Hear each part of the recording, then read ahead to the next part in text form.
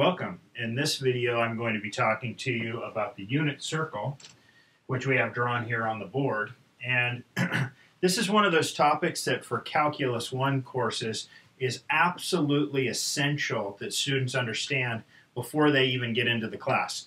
If you have never learned the values on the unit circle before, maybe you had a trig class but you weren't forced to memorize the unit circle, this is something you just have to do if you want to be very successful in calculus. So every time I teach Calculus 1, I always say, hey, if you haven't done it yet, take a few minutes, memorize the unit circle. It really isn't that hard to learn, and I'm going to give you some tips today on how you can remember the values of the unit circle and be very successful in Calculus 1.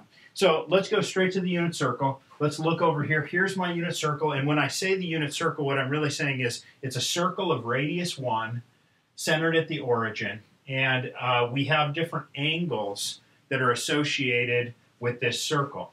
The first angle that's really important is the angle that goes straight from the origin on the positive x-axis, and we call this angle 0.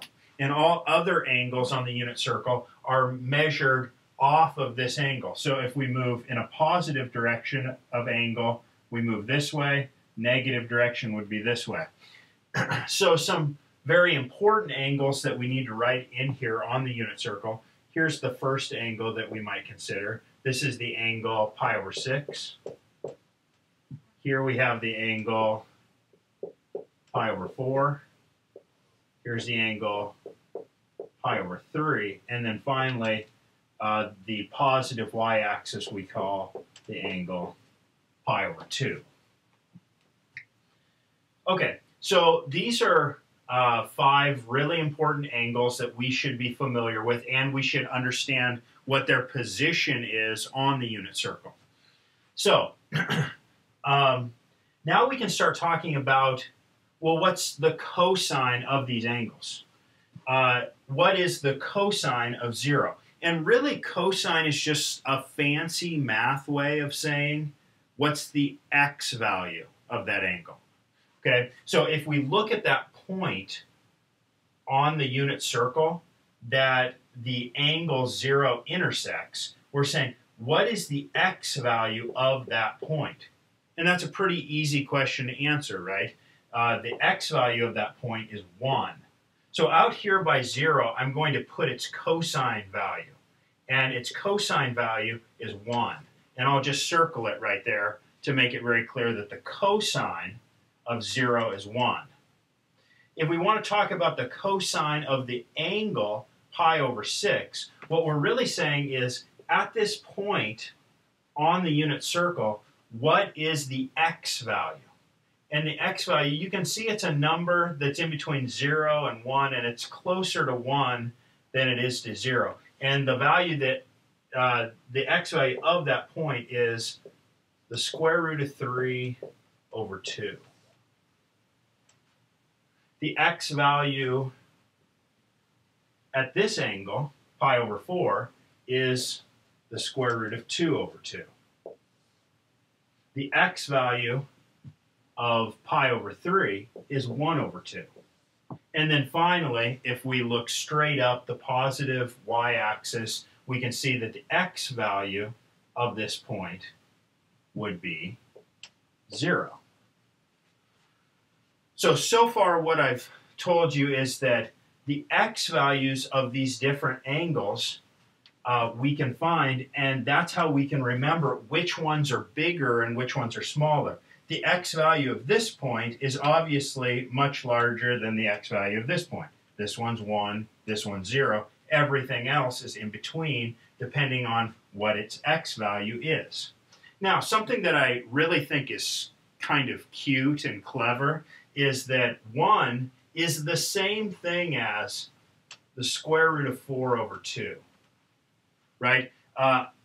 This is just a clever little way to write 1, but this is the square root of 3 over 2. This is the square root of 2 over 2. 1 over 2 is actually the square root of 1 over 2, right? And 0 is the square root of 0 over 2. If you look at it that way, it's kind of cool because you can kind of think of this as it's the square root of 4 over 2, square root of 3 over 2, square root of 2 over 2, square root of 1 over 2, square root of 0 over 2, and this pattern keeps going. Cosine and x, you can kind of think about cosine and the x-axis as being friendly. And so when you're on the positive x-axis, cosine is positive. When you're on the negative x side of this circle, then cosine is negative. Cosine and x are friends. What x does, cosine does, in some sense. So if x is positive, cosine is positive. That means over here for some of these other angles, let's move over to this side. Other important angles is if I go up here, this might be called 2 pi over 3. Here we have 3 pi over 4. This is the angle 5 pi over 6. And then finally, the negative x-axis we also call the angle pi.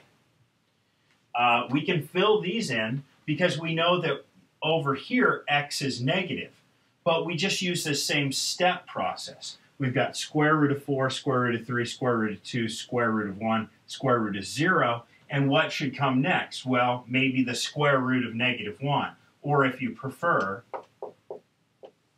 negative 1/2. Okay? What should come next? Well, the negative square root of 2 over 2, and that's exactly what it is. What's next in the pattern? Negative square root of 3 over 2. What's next in the pattern? Negative square root of 4 over 2, but negative square root of 4 over 2 is just negative 1.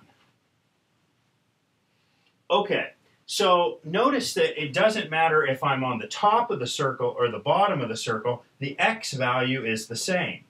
So everything that's on the bottom of this circle is just going to be a reflection of what's on the top of the circle. And what I mean by that is now let's go back. Let's list some angles here. The important angles I need to know about is this would be 7 pi over 6. This is 5 pi over 4. This one would be, let's see, 4 pi over 3. And this would be 3 pi over 2. If we want the cosine of these different angles, then we keep the pattern going. Here we had 4, 3, 2, 1, 0, negative 1, negative 2, negative 3, negative 4, and now we walk backwards. So this is negative root 3 over 2. This is negative root 2 over 2. This is negative 1 over 2. And this is negative root 0 over 2, or otherwise known as 0. So here are the cosine values of these angles. I think we could fill in the rest. We need to know the angles. So here are the 3 important angles on this side of the unit circle. We have 5 pi over 3. This would be 7 pi over 4. 11 pi over 6. And now we can fill in the cosine values. The cosine value here, we went negative 3, negative 2, negative 1, 0, 1. So this is 1/2. Square root 2 over 2. Square root 3 over 2. And finally, square root 4 over 2, which gets us back to angle 0. So here I've listed every angle of importance on the unit circle and their cosine values at those angles. So if I ask you something like, what is the cosine of 5 pi over 6? Then you look at the angle 5 pi over 6 and you say, oh, the x value is negative. Cosine cares about x. The x value is negative. And then, well, is it in the 0 position, the 1 position, the 2 position, the 3 position, or the 4 position? It's in the 3rd position. So, negative square root 3 over 2. And that is how I calculate these things in my head. I have a picture of where are all the angles, and then how do I figure out from that angle what the cosine is by thinking about its position in the circle. Once you memorize this little pattern, this is easy stuff, okay? But you've got to memorize the pattern. Take a few minutes, memorize the pattern for cosine, and in the next video I'll talk to you about how do we change this just slightly and do the same thing for sine.